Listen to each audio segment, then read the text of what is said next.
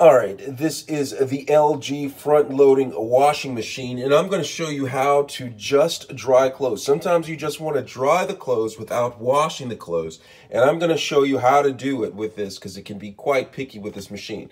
First thing you're going to do is turn the machine on.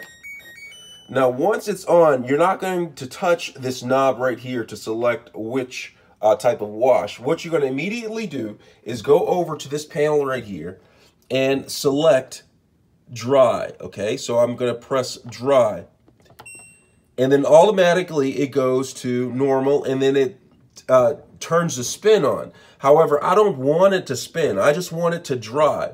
So I'm going to tap this spin icon right here, all right, until it goes off. Okay, so the spin is no longer on. Okay, so now it is just for the dry. Now I can select the dry mode. Okay, I want that to be more. I can go all the way in to the timing, or I could just have it to more or normal. And then once I select that, I just come back over here and press start.